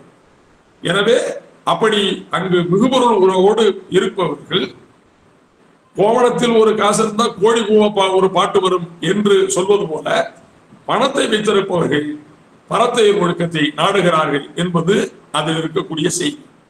பரத்தையர் ஒழுக்கத்திற்கு போய்விட்டு வருகிற தலைவனை சங்க இலக்கிய தலைவி சிறு கோபத்தோடு அல்லது பொய்க்கோபத்தோடு கண்டித்து விட்டு அமைதி காக்கக்கூடிய ஒரு நிலைக்கு ஆளாகக்கூடிய ஒரு பெண்ணாக வாழ்ந்திருக்கக்கூடிய, ஏனென்றால் நில உடைமை, தனி உடைமை, சொத்துடைமை ஆண் கைகளில் இருப்பதால் அந்த காலகட்டத்தில் குறிஞ்சியில் தாய்வழி சமூகம், முல்லையில் தாய்வழி சமூகம், மருதம் என்று வருகிற போது அது தந்தை வழி சமூகமாக, சொத்துடைமை சமூகமாக மாறிவிட்ட சூழல் இருந்ததால் அவர்களால் பொய்க்கோபத்தை தான் காட்ட முடிந்திருக்கிறது. கோபப்பட்டு மிகுதியாக பேசினால் விரட்டி அடிக்கவோ அடிக்கவோ அல்லது துன்புறுத்தவோ அல்லது கோபித்துக் கொண்டு போனால் மீண்டும் அடைக்காமல் இருக்கிற ஒரு நிலையையோ அந்த தலைவன் பெற்றுவிடுவான் என்கிற கருத்து நிலையில், என்கிற சூழலில் பெண்கள் பொய்க்கோபத்தோடு நிறுத்தி இருக்கிறார்கள் என்பது தெரிகிறது. எனவே அங்கு பரத்தையர் ஒழுக்கம் என்று வந்திருக்கு. மிகுபொருள் உற்பத்தியால் பரத்தையர் ஒழுக்கம் வந்திருக்கு. அதே போல் மிகுபொருள் உற்பத்தியால் நெய்தல் திணையிலும் பரத்தையர் ஒழுக்கம் இருக்கிறது. நம்முடைய தமிழ் திணை வாழ்வியலில் பரத்தையர் ஒழுக்கம் மிகுதியாக இருக்கக்கூடிய திணைகள் மருத திணை, அதற்கு அடுத்த நிலையில் இருக்கக்கூடிய திணை நெய்தல் திணை என்கிற போக்கை இந்த இரண்டு திணைகளும் பெற்றிருக்கின்றன. குறிஞ்சி திணையிலோ முல்லை திணையிலோ இத்தகைய போக்குகள் இல்லை என்பது பொருள் உற்பத்தியோடு தொடர்புடையது என்பதை நாம் இனி பார்க்க வேண்டும். இது அகத்திணையை பொறுத்தது. புறத்திணைக்கு வருகிறோம் என்றால், புறத்திணை என்று வருகிற போது புறத்திணைக்கு முன்பாக ஒரு நினைவை வைத்துக் கொள்ள வேண்டும். பரத்தமை ஒழுக்கத்தோடு தலைவன் போகிற போது அந்த குடும்பம், அந்த தலைவனும் தலைவிக்குமான உறவு, அந்த தலைவனுடைய குடும்பத்திற்கும் தலைவியினுடைய குடும்பத்திற்குமான உறவு இணக்கமாகவோ அன்பு கெடுமியதாகவோ மகிழ்ச்சிக்குரியதாகவோ இருந்திருக்குமா என்கிற கேள்வியை நாம் ஒரு வைத்துக் கொள்ள வேண்டும். இப்பொழுது புறத்திணைக்கு போகிறோம். புறத்திணை என்று வருகிற போது வெற்றி தொடங்கி 7 திணைகள். புறப்பொருள் மாமலை பார்வையிலே பார்க்க கூடாது. வெற்றி நிறை கவர்தல். நிறை கவர்தலுக்கு போகிற வீரர்கள் என்ன செய்கிறார்கள்? இரவோடு இரவாக சோழ நாட்டு வீரர்கள் அல்லது சோழ நாட்டு படை, வெற்றி படை பாண்டிய நாட்டு ஆணிரைகளை கவர்ந்து கொண்டு வந்துவிடும். அப்படி கவர்ந்து கொண்டு வந்து விட்டால் ஆணிரைகளை கவர்ந்து விட்டதற்கு பிறகு அந்த நாட்டில் பொருள் உற்பத்தியை செய்ய இயலாது, நெல் உற்பத்தியை செய்ய இயலாது. பால், மோர், தயிர் போன்ற உணவுப் பொருள்கள் பிள்ளைகள் உள்ளிட்ட யாருக்கும் கிடைக்காது. எனவே ஒரு விதமான பொருளாதார தடையை உருவாக்குகிற ஒரு முயற்சியாக இந்த வெற்றி போர் அல்லது நிறை கவர்தல் என்கிற முயற்சி நடந்திருக்கிறது. அந்த நிறை கவர்தல் என்கிற முயற்சியில் ஒரு நாட்டுக்காரன் இன்னொரு நாட்டில் நிறை கவர்கிற போது இருட்டு நேரத்தில், இரவு நேரத்தில், நள்ளிரவு நேரத்தில் கவர்ந்து கொண்டு வருகிற போது அங்கொன்றும் இங்கொன்றுமாக அந்த ஆணிரை கவர்வதை கண்டு கொண்டிருக்கக்கூடிய, கண்டுபிடித்து விடுகிற வீரர்களால் அல்லது அந்த படையினரால் சின்ன சின்ன சண்டைகள் நடந்திருக்கக்கூடும். எனவே சின்ன சின்ன சண்டைகள், சின்ன சின்ன காயங்கள், சிறு சிறு அடிதடிகள் போன்ற போர் நிலையினுடைய தொடக்கம் என்பது அங்கு இருக்கிறது என்பதை நாம் மனதில் வைத்துக் கொள்ள வேண்டும். அங்கும் ஓர் இருவர் இறந்திருக்கக்கூடும். மிக முக்கியமாக அங்கு களவாடல், திருடல், கவர்தல் என்பது நிகழ்கிறது என்பதை நாம் மனதில் வைத்துக் கொள்ள வேண்டும். எனவே அங்கு திருட்டு நடக்கிறது, அதாவது கள்வம் என்பது, திருட்டு என்பது நடக்கிறது. இரண்டாவது, சின்ன சின்ன போர் காயங்கள் அல்லது சிறு சிறு உயிர் சேதங்கள் நடந்திருக்கக்கூடும். அப்படியே இந்த போருக்கு போகிற போதும், போரில் இருந்த அந்த ஆணிகளை கவர்ந்து வருகிற போதும் இடையிலே அவர்கள் உண்டாட்டு, பாதியீடு என்றெல்லாம் நிகழ்கிற இந்த நிகழ்வுகளில் கள்ளுண்டு கழித்தல் என்பது மிக முக்கியமாக இடம்பெற்றிருக்கிறது. எனவே கள்ளுண்டு மயங்கியவர்கள் போர் எழுச்சிக்கு அல்லது போர் சிந்தனைக்கு ஒரு விதமான ஒரு போதைத்தன்மையை உருவாக்கிக் கொள்வதற்கு அந்த கள்ளுண்ணுதல் என்பது இருந்திருக்கிறது என்பதால் அறப்பிறழ்வுகள், வாழ்வியல் பிறழ்வுகள், போரினுடைய கொடுமை எல்லாம் இந்த கள்ளுண்ணுதலோடு தொடர்புடையதாக இருக்கிறது என்பதால் அவை கடியப்பட வேண்டியவை என்கிற ஒரு சிந்தனை போக்கு சங்க இலக்கியத்தினுடைய பிற்கால சங்க இலக்கிய காலகட்டத்தில் அல்லது கடைச்சங்க காலத்தில் என்று வேண்டாம் வைத்துக் கொள்ளலாம். அப்பொழுது இது நிகழ்ந்திருக்கிறது என்று நாம் புரிந்து கொள்ள வாய்ப்பு இருக்கிறது. அந்த அடிப்படையில் பார்க்கிற போது வெற்றியிலே திருட்டு நடக்கிறது, எனவே திருடக்கூடாது என்று சொல்ல வேண்டியிருக்கிறது.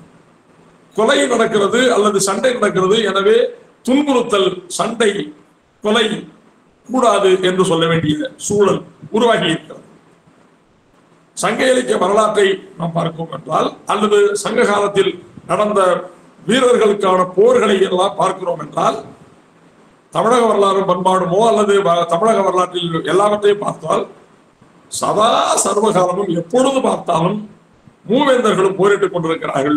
மூவேந்தர்களோடு பல்வேறு வேளிர்கள் தொடர்ந்து இயங்கி போர் போர் போர் என்று நடந்து கொண்டே இருக்கிறார். தொடர்ந்து போர்களே நடந்து கொண்டிருக்கிற ஒரு சமூகத்தில் அமைதி, நிம்மதி, அன்பு கெழுமிய வாழ்வியல் என்பது சாத்தியமா என்பது என்கிற கேள்வியை அந்த வாழ்வியல், சங்ககால வாழ்வியல், திணை வாழ்வியல் வைத்திருக்கிறது என்பதை நாம் இந்த இடத்தில் எண்ணி பார்க்க வேண்டும் என்கிற அடிப்படையில் வெற்றி, பிறகு வெற்றி, நிறை கவர்தலும் மீட்டலும் என்பது தொல்காப்பிய வரையறை. அடுத்ததாக வருகிற போது வஞ்சிப்போர், வஞ்சனம் கூறி ஆணியர்களை கவர்ந்து வந்தோம், மீட்டு கொண்டு சென்று விட்டார்கள், தன்மானத்திற்கு இடுக்கு என்கிற அடிப்படையில் வஞ்சித்திரை, வஞ்சனம் கூறி போருக்கு செல்வது, அதற்கு அடுத்து தும்பை, உழிஞை என்று களத்தில் போரிடுதல், கோட்டைகளை தகர்த்தல், கோட்டைகளை காத்தல் என்கிற இந்த நிலைகள் எல்லாம் வெற்றி என்பது நம்ம ஊர்ல சொல்றோம் இல்லையா, உரண்டை இருக்கிறது. உரண்டை இருக்கிறது, சும்மா இருக்கிறவன உரண்டை இருக்கிறது, சின்னதா பம்பு இருக்கிறது.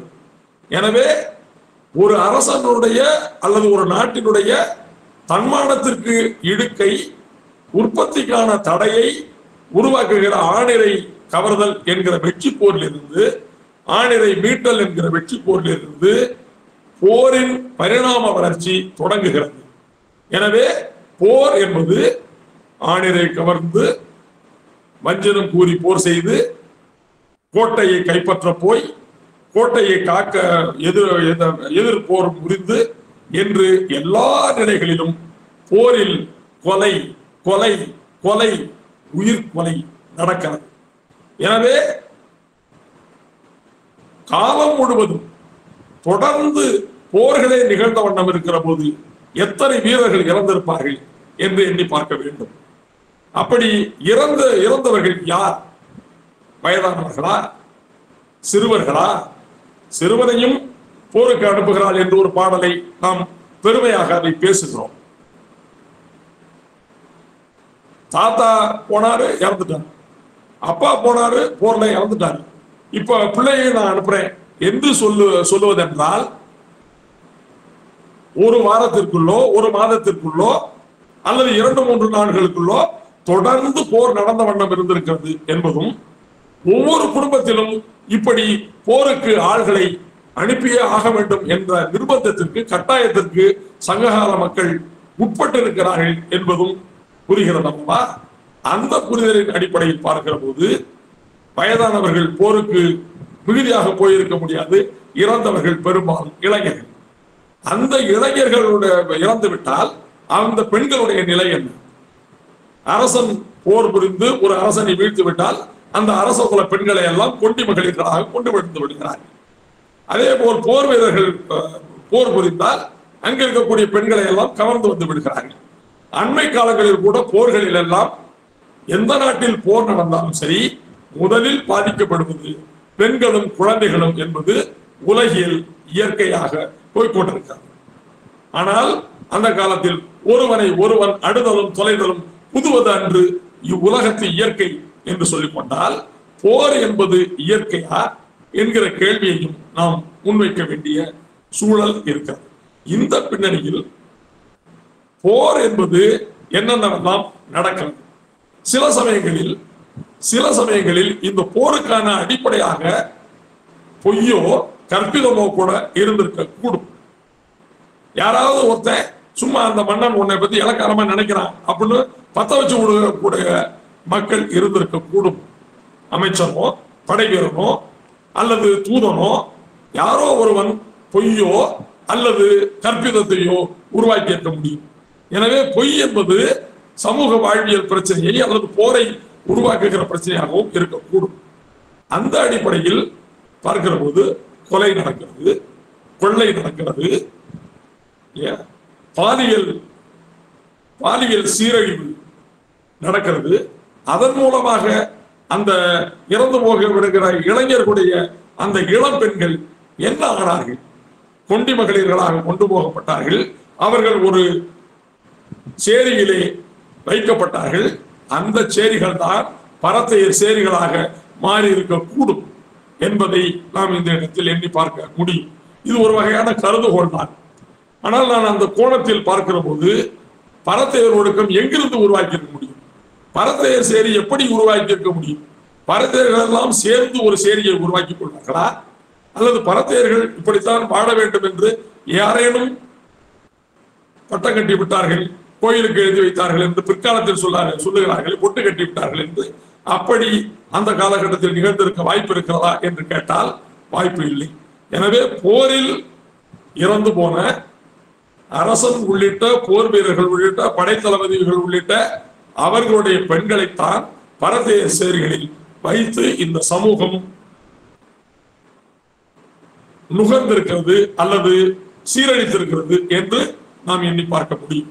எனவே பரத்தையர் அப்படி என்று எடுத்துக்கொள்கிற போதே இருப்பரத்தை, சேரி பரத்தை, காமக்கிழத்தி, Kader கிழத்தி, so many red lights areas in சங்கம் லிட்டரேச்சர் என்றுதான் சொல்ல முடியும். கொடுமை.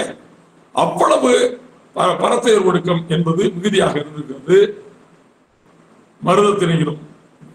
எனவே புறத்திணை என்பது சமூக வாழ்வியல், அகத்திணை என்பது தனி மனித வாழ்வியல் அல்லது குடும்ப வாழ்வியல் என்று வருகிற போது இரண்டிலும் பங்கேற்றவர்கள் மக்கள் என்கிற அடிப்படையில் இந்த இரண்டு திணைகளில் அகத்திணைகளில் பரத்தையர் ஒழுக்கம் உள்ளிட்ட பொருள் வேட்கை இல்லை, பொருள் வேட்கை இங்க இருக்கு புறத்திணை. பரத்தையர் ஒழுக்கம் உள்ளிட்ட பொய் உள்ளிட்ட அல்லது களவு வாழ்க்கையில் நடந்த பிறழ்வுகள் உள்ளிட்ட சீரழிவுகள் சரி செய்யப்பட வேண்டியவை என்கிற தேவை சங்க காலத்திற்கு இருக்கிறது. புறத்திணை வாழ்வியலில் போர் நடக்கிறது, கொலை நடக்கிறது, எனவே கொல்லாமை பேச வேண்டியிருக்கிறது. களவு நடக்கிறது, எனவே கல்லாமை பேச வேண்டியிருக்கிறது. பொய்யால் போரோ பிரச்சனைகளோ உருவாகின்றன, எனவே பொய்யாமை என்பது பேச வேண்டியிருக்கிறது. இந்த அற விழுமியங்கள் எல்லாம் உருவாகுவதற்கான தேவையை சங்க இலக்கிய காலத்தினுடைய பிற்பகுதி, பிற்கால சங்க இலக்கியங்கள் அல்லது கடைச்சங்க இலக்கியங்கள் அல்லது சங்க இலக்கியத்தினுடைய கடைசி காலத்தில் தோன்றிய வாழ்வியல் இலக்கிய படைப்புகள் ஊடாக இவற்றை நாம் புரிந்து கொள்ள முடியும். இந்த பின்னணியோடு பார்க்கிற போது தமிழ் சமூகத்திற்கு அறங்களை, விழுமியங்களை, மதிப்புகளை உருவாக்கி வாழ்வியலை செம்மைப்படுத்த வேண்டிய தேவை தமிழ் சமூகத்திற்கு இருந்திருக்கிறது.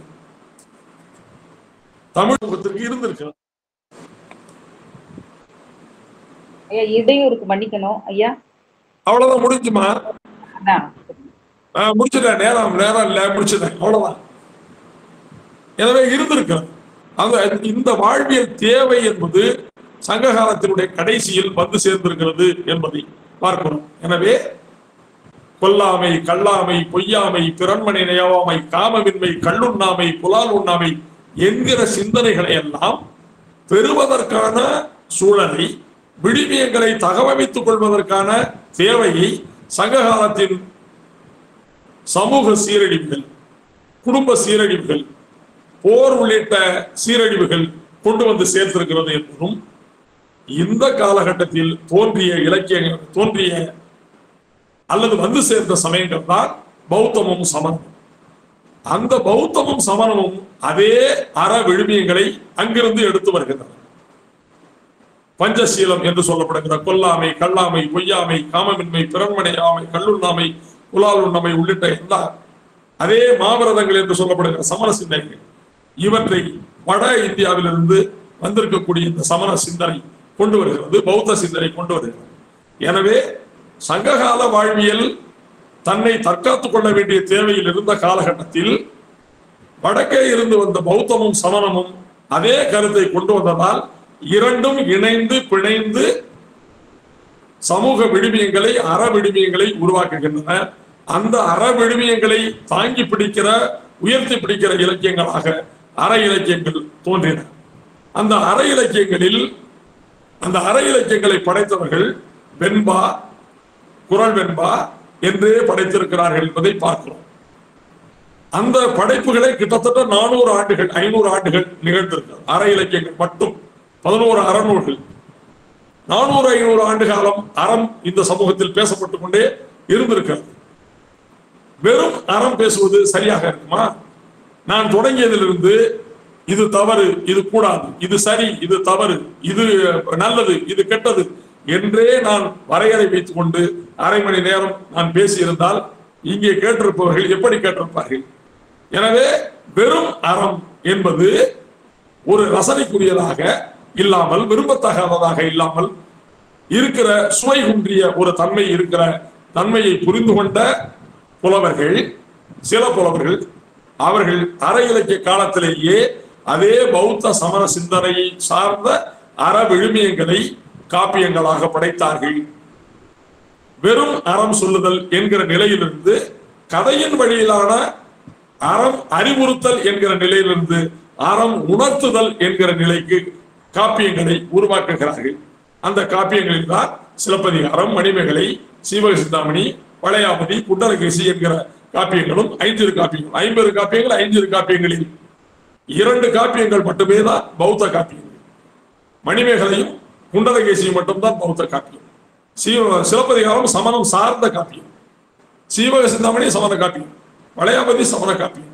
5 காப்பியங்கள் முழுவதும் சமண காப்பியம். எனவே சமண பௌத்த அற விழுமியங்களை தமிழ் சமூகத்தின் மறுமலர்ச்சிக்கு இருண்ட காலம் என்று சொல்லிக் கொண்டிருக்கிறோமே, இந்த 500-600 ஆண்டு காலங்களில் சங்க காலத்தின் வீழ்ச்சியை சிறப்பாக மறுமலர்ச்சிய தனிமனித சமூக விழுமியங்கள் தாங்கிய ஒரு சமூகமாக படைக்கிற முயற்சியில் இருண்ட காலமாக அது இல்லை, ஒளிவிடும் காலமாக அது இருந்தது என்பதை ஏராளமான ஆய்வாளர்கள், அண்மையில் ராமசாமி ஐயா உள்ளிட்ட, துளசி ராமசாமி ஐயா உள்ளிட்ட பல்வேறு ஆய்வறிஞர்கள் இது குறித்தும் ஆய்வு செய்திருக்கிறார்கள் என்பதையும் இந்த இடத்தில் நினைவுறுத்தி, நீண்ட நெடிய நேரம் நான் எடுத்துக்கொண்டதற்காக மன்னிக்க வேண்டும் என்பதையும் சொல்லிக்கொண்டு, மிகப்பெரிய தலைப்பை நான் அரை இலக்கியங்களையோ காப்பியங்களையோ பேச இயலாத சூழல் இருந்த போதிலும் தமிழ் திணை வாழ்வியல் அரை இலக்கியங்களையும் காப்பியங்களையும் மலர்வித்தன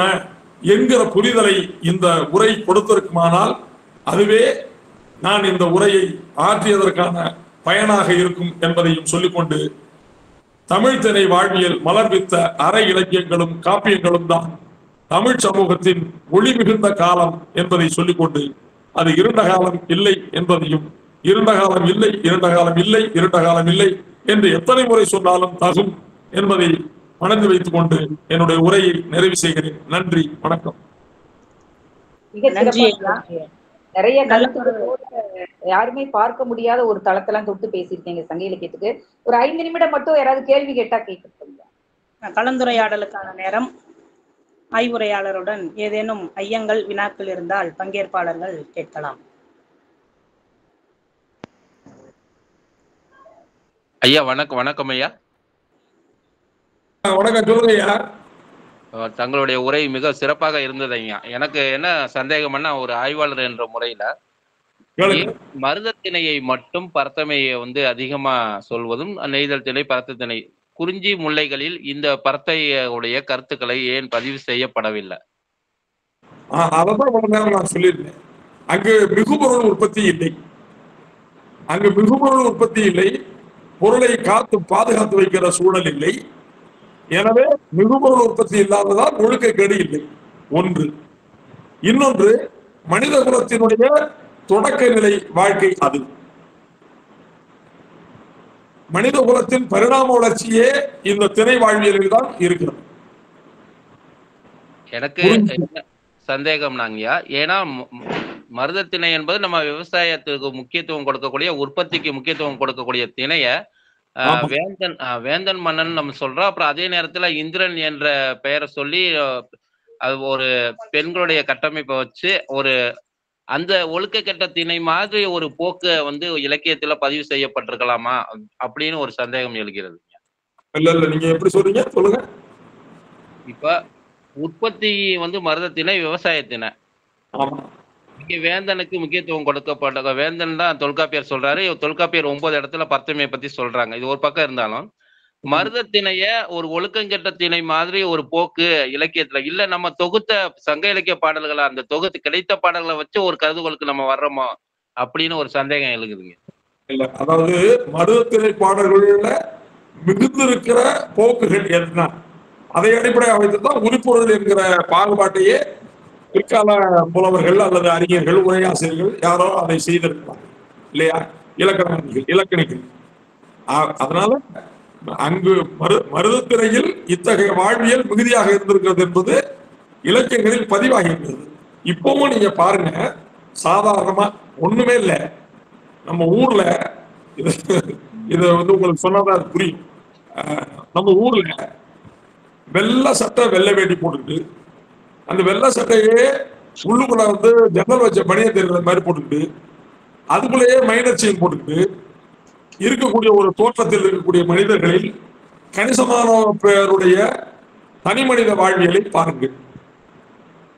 அதுதான் மருதத்திணை கொடுக்கிற உபரி உற்பத்தின் சீரடி அல்லது பொருள் உற்பத்தி, பொருள் சேர்க்கையின் சீரடி. ஒரே ஒரு செய்திங்க. ஆனா எல்லா இடங்களையுமே தொல்காப்பியர் நிமித்தங்கிற வார்த்தையை பயன்படுத்துற. நிமித்தம் அதாவது புணர்தல் நிமித்தம்னு சொல்றதுனால எல்லா இடத்துலயுமே எல்லாமே இருந்திருக்கணும். அதுல மிகுதியா இருந்ததுனால அதை சொல்லியிருக்காங்களே ஒழிய எல்லா இடத்துலயுமே உண்மைதாங்க நீங்க சொல்றது. நிமித்தமும் அப்படிங்கிறது, அதாவது புணர்தல் நிமித்தமும் என்றால் புணர்தல் தொடர்பான நிகழ்வுகளும் என்று பொருள். அந்த நிமித்தமும் என்பதற்கு புணர்தல் நிமித்தமும் என்பதற்காக கீழே இருக்கக்கூடிய இருத்தலோ அல்லது ஊடலோ அதோடு இயக்கப்படும் என்று நாம் புரிந்து கொள்ள இயலாது. ஏனென்றால் சங்கையில நீங்க களவு கற்பு அந்த காலகட்டத்தில் நீங்க பாத்தீங்கன்னு சொன்னா தலைவியை ஏமாற்றி விட்டு தலைவன் சென்றான் என்று குறிஞ்சி திரையிலேயோ அல்லது முல்லை திரையிலேயோ நாம் மிகுதியான பாடல்களை காண இயலாது. 1-2 பாடல்கள் இருக்கு.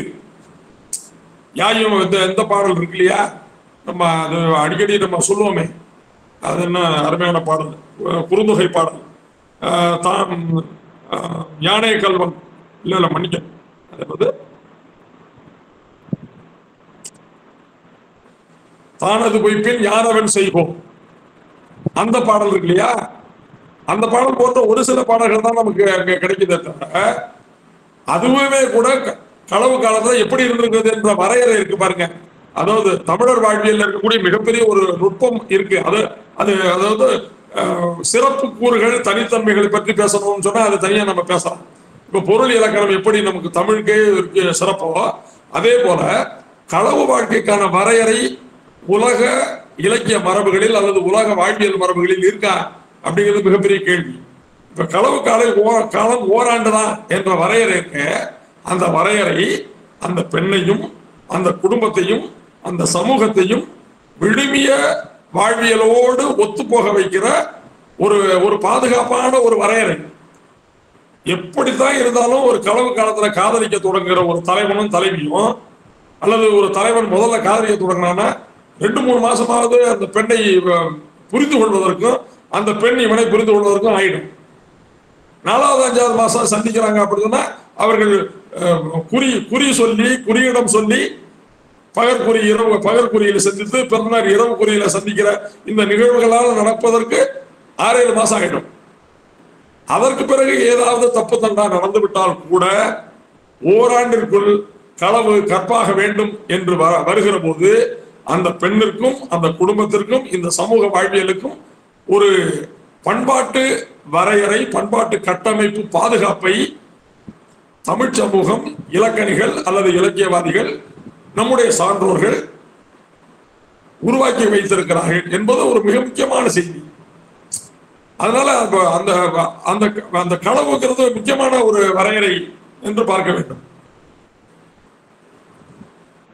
எனக்கு ஒரு ஐயம், தொல்காப்பிய கற்பியல்ல வந்து தலைவி கூட்டுரை எல்லாம் பரத்தமை சாடல் தான் அதிகமா இருக்கு. இப்ப நீங்க பேசுற அந்த மருதத்திணைய, இப்ப காதல் எங்க இயற்காணி நன்றன உரத்திற்கண்ணும் செல்லா காலை செல்லி நிறைய ஒரு 10 கூற்றாவது அதை குறித்துதான் இருக்கும். இதை எப்படி புரிஞ்சுக்கிறது? இந்த திணைகளோட வச்சு பாக்குறதுக்கான மரபு இருந்துச்சுன்னா இப்ப தொல்காப்பியர் மருதத்திணையை தான் மையப்படுத்தி இருக்கிறாரு அப்படின்னு பாக்குறதா? இது என்னோட ஐயம். தொல்காப்பியர் மருதத்தினை வச்சுதான் உரிபொருள் வரையறதுக்கான்னு சொல்றதான்னு சொன்னீங்களா? இந்த கற்பியல்ல தலைவி கூற்றுல நிறைய பரத்தமை சாடல் தான் இருக்கு. இப்ப அதை வந்து கேக்குறேன். இப்ப நம்ம வந்து மருதத்திணையில வந்து இப்ப ஒரு கேள்வி எழுப்பினாரு. அப்ப அதை வந்து என்னன்னு கேட்டா ஒரு பரத்தமைக்கான ஒரு நிலமாக பார்ப்பதா அப்படின்னு சொல்லி கூட கேட்டாரு. அதே மாதிரி இந்த கற்பியல்ல வந்து தலைவி கூற்றுல நிறைய பரத்தமை சாடல் தான் இருக்கு. அப்ப எல்லா திணைகளுக்குமான ஒரு ஒரு ஒரு ஒட்டுமொத்தமான பார்வை இருக்கா, இல்ல மருதத்திணையை தான் மையப்படுத்தி அப்படி நிறைய பேசிட்டாரோ அப்படிங்கிற மாதிரி எனக்கு நீங்க பேச எனக்கு ஒரு உணர்வு இருந்துச்சு. அதனால என்னோட ஐயம் அவ்வளவுதான். இல்ல, மருதத்திணையில தான் பரத்தமை ஒழுக்கம் மிகுதியா இருக்கு. அடுத்ததாக உங்களுக்கு இதுல இருக்கு, நெய்தல் திணையில இருக்கு. என்ன காரணம் அப்படின்றத நான் சொல்லிட்டேனே, எங்கும் மிகுபொருள் சேர்க்கை வந்து குறிஞ்சியிலையோ முல்லையிலையோ இல்லை. எனவே அங்கு ஒழுக்கக்கேடுகள் இல்லை. மிகுபொருள் சேர்க்கை என்பது மருதத்திணையில் அதிகமா இருக்கு. அதனால இங்க பரத்தமை ஒழுக்கம் மிகுதியா வந்துருச்சு. இதே போல அங்கேயும் முத்து உள்ளிட்ட பொருள்களை சேர்த்து வைப்பதற்கான வாய்ப்பு அங்க நெய்தல் திணையிலையும் இருக்கு. நெய்தல் திணைக்கு போனவுடனே மருதத்திணைக்காக தானே மருத நிலத்தை பெருக்கி கொண்டு போய் கடலை பார்த்து இங்கு மீன் பிடிச்சது மாதிரி அங்க மீன் பிடிக்கிறான். இங்கு வேறு தொழில் செஞ்சதுன்னா அங்க முத்தெடுக்கிறதுக்கு இது பண்றான். இந்த மருதத்திணைக்காரன் தான், குறிஞ்சி நிலத்துக்காரன் தான் முல்லைக்கு இறங்குறான். முல்லை திணைக்காரன் தான் மருத நிலத்தை உருவாக்குகிறான். மருதத்திணைக்காரன் தான் நெய்தலுக்கு போறான். அதனாலதான் நானிலம் என்ற வரையறையை நம்முடைய முன்னோர்கள் வைத்திருக்கிறார்கள். ஐநிலம்னு சொல்லவே இல்லை, 5 இணை சொல்லப்பட்டிருக்க தவிர ஐநிலம் என்று சொல்லாற்றல் நம்ம கிட்ட இல்லை. நானிலம் தான். குறிஞ்சி முல்லை மருதம் 4 நிலங்கள். நானிலம் என்பது 4 நிலம். 4 நிலம் உடையதுதான் இந்த உலகம், இந்த நில அமைப்பு என்பதை குறிப்பிடுவதுதான் நானிலம் என்கிற சொல்லு. அப்ப பாலை என்கிற திணை நமக்கு இல்லவே இல்லை. அதாவது நிலம் திணை இருக்கு, கோட்பாட்டு அடிப்படையில் இருக்க தவிர நிலமாக தமிழ்நாட்டில் பாலை நிலம் கிடையாது. அது முல்லையும் குறிஞ்சியும் உரமியில் திருந்து நல்லியல் விழுந்து நடப்பு தேர்வு பாலை என்பதோர் படிவம் கொள்ளும் நடக்கலாம் அப்படிதான் சொல்லியிருக்காரு. நடந்ததுன்னு அப்படி சொல்லவே இல்லை. அப்படி ஒண்ணு நடக்கலாம். குறிஞ்சியினுடைய மலை வந்து உடைந்து விழுந்து அது மண் துகள்களாக சரிந்து அந்த சரிவு முல்லைத்திரையில விழுந்து முல்லைத்திரையில் வந்து இருக்கக்கூடிய மரங்கள் எல்லாம் அல்லது செடிகள் எல்லாம் கொடிகள் எல்லாம் மூடப்பட்டு நீண்ட நெடிய காலம் அவை மூடப்பட்டு மண்மேடிட்டு அங்க இருக்கக்கூடிய விளைச்சல் என்கிற உற்பத்தி என்கிற கூரே இல்லாமல் போனதற்கு பிறகு மண் துகள்களாக மாறியதற்கு பிறகு குறிஞ்சிக்கும் முல்லைக்கும் இடையில மலைச்சரிவில் இருக்கக்கூடிய பகுதி மணற்பகுதியாக ஆகக்கூடும். ஒருவேளை அது நிலவியல் அறிஞர்களிடம் பேசினால் இது குறித்து நாம் தெரிந்து கொள்ள முடியும். எனவே அங்க குறிஞ்சியிலையும் முல்லையிலையும் பரத்தமை ஒழுக்க கிடையவே கிடையாது. ஐயா,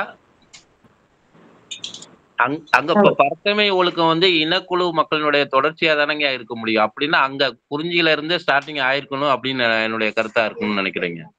இல்ல, குறிஞ்சியில நமக்கு பரத்தமை ஒழுக்கம் இருக்குங்கிறதுக்கு நமக்கு பாடல் குறிப்பே கிடையாது. ஒண்ணு பாடல் குறிப்பு ஏன் இல்லை அப்படின்னு சொன்னாலும் அதுதான் மனித குல இயல்புங்கிறேன். மனித குல வளர்ச்சியில ஏற்பட்ட விஷயம் தான்.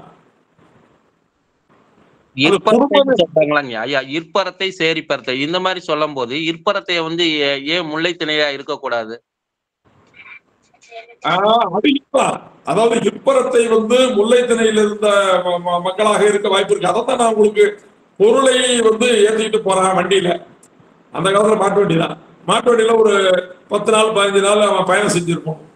முல்லை திணைக்கு போறதுக்கோ குறிஞ்சி திணையில போய் பண்ட பரிவர்த்தனை செய்வதற்கோ அல்லது அங்கிருந்து பொருட்களை மாற்றி கொண்டு வருவதற்கோ அல்லது விற்று காசாக்கி கொண்டு வருவதற்கோ அல்லது இந்த பக்கம் நெய்தல் திணைக்கு போவதற்கோ இந்த அங்கிட்ட 2 திணை குறிஞ்சி முல்லைக்கு போகணும்.